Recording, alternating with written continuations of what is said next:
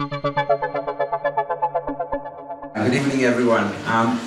Well, coming after these two acts is actually not only a pleasure, but it makes my my own duty a lot simpler, because as you will see, even though we'll start from very different points, we will reverberate a lot of the pearls of wisdom that we've heard from them. It's the point of departure, of course, is very different. It starts with management, with business decisions, but it tries to give you at least a flavor of what my own experience has been over the last few years in trying to make this uncommon marriage work, because clearly neurosciences and management have really never met before. It's an odd couple for a number of reasons, and I will hopefully explain to you. And not only me, of course, but there are a number of people around the world, very few, but a few, but there are, who are trying to make this link and try to really understand some of the fundamental business problems from a neuroscientific perspective. The way that I'm thinking to go through, of course, is first of all to tell you why this might make sense. It's not obvious, although after these talks, obviously things seem to start making sense already. And then try to give you a flavor of how this might work. What are some of the methodological breakthroughs that we've been trying to leverage, and obviously some of the initial results. I would like to stress the fact that these are really initial steps. I'm a social scientist by training. I'm not a neuroscientist, and I will never be, but I love playing with people that have a different mindset and different knowledge domain. And that's what brought me to this. But we're all very much aware of the fact that we're only started in a journey that I'm pretty confident I can say it's going to be a long journey, but it's really at the very beginning. And then maybe give you a final view on how I see this journey, at least in the next few years. The problem. So let's start with the problem of strategic. How many senior, let's say, experienced business peoples we have here? Can you raise your hand? How many makes? Quite a few hands. So this is what I do for a living. Okay, I teach strategic management, corporate strategy, as Alta said, M&A, and all sorts of other fun things to talk about. Obviously, fun is ironical. Now, the discipline has gone through a lot of change, a lot of work, obviously over the last few decades. It has started off by trying to, obviously, the fundamental question is how can we explain why company X is capable of making more money than company Y, right? What are the sources?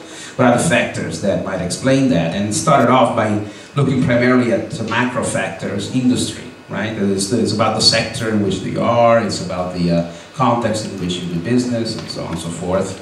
It went relatively recently, a bit more seriously in depth in trying to understand what happens inside firms at the organizational level. So it's about resources, it's about the capabilities that exist within firms, it's about the relationships that that people have, and so on and so forth. Now, the fundamental missing angle, of course, is the role of the individual, right?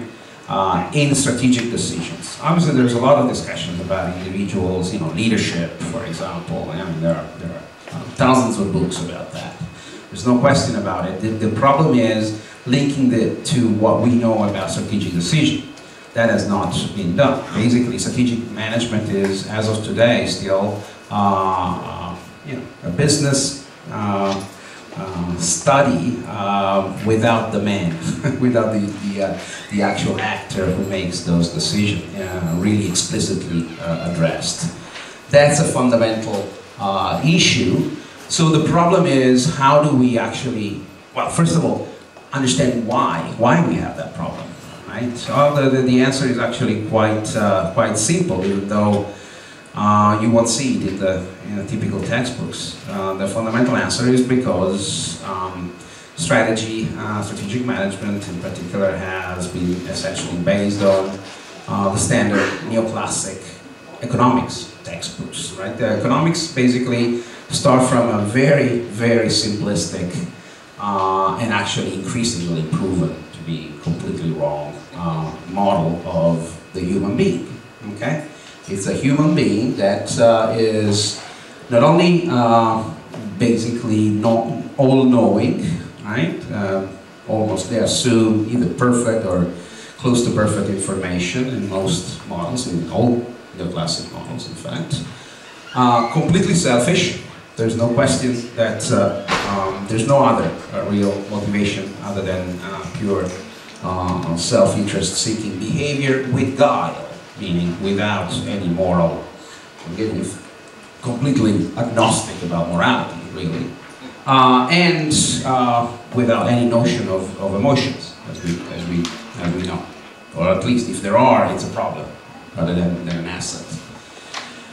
So there has been obviously work done that has tried to eliminate or at least reduce some of these limitations, some of these boundaries, and I'm citing a few that we don't really need to go into details, but what I call their behavior revolution is basically a whole very large body of scholarly work that really focuses the attention on behavior, and particularly routinized behavior as an explanation of learning and capability development. I happen to be part of this group, at least in most recent years. The problem is that even this is not enough, right? Because by explaining only behavior, we're missing all the stuff that happens before behavior, right? You're missing the factors that might explain why, in the same company, two managers facing the same context, facing the same problem, right, might come up with completely different behavior, right? And that's the issue. The issue is, how do you actually study that, and how do you actually make sense of it? And that's again, psychology has been there for a long time.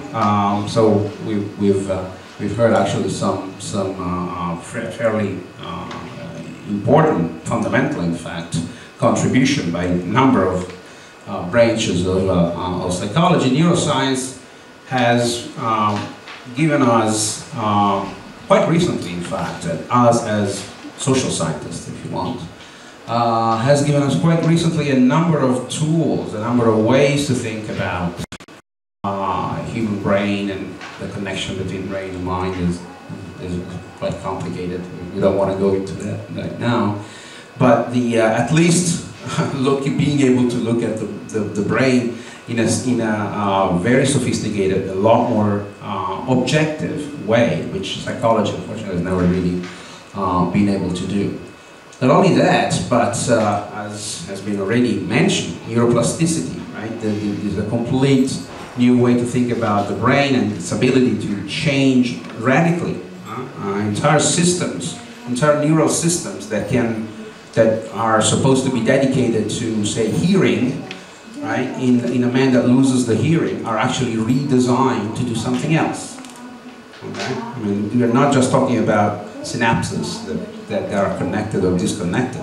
There's entire systems that can be plastically modified, adapted, adjusted in ways that were totally unthinkable only 15, 20 years ago. Now, the other part also has come out, right? The mirror neurons.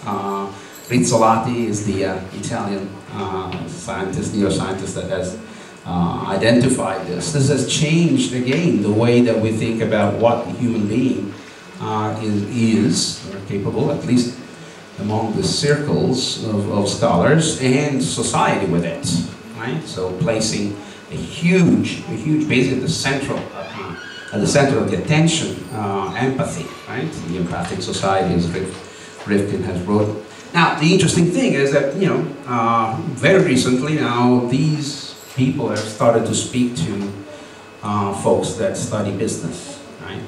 Now, economics, interestingly enough, has already been making some advancements. So economists are actually have been talking to some of these neuroscientists over the last 10 years, not more than that. But again, they've done it with the baggage of assuming that human beings are like the one that I showed before, which is obviously quite unrealistic. Now, so what I'm going to do is basically give you a snapshot of this short journey that we've been doing, and obviously it's not just me. There are some colleagues of mine at Bocconi and some very expert neuroscientists in Milan, in a different university, of course. You know, the M&Ms, right? Mistakes and misunderstandings are all mine. So blame me for any imprecision. Now, what is it that we wanted to do? Well, there are some fairly important. First of all, we decided to start from probably one of the most fundamental problem in business management is innovation, right? How do you think particularly about the trade-off that we know exists between being able to exploit innovations, exploit what actually the company is already capable of doing, and at the same time exploring, coming up with you know, radically new ideas.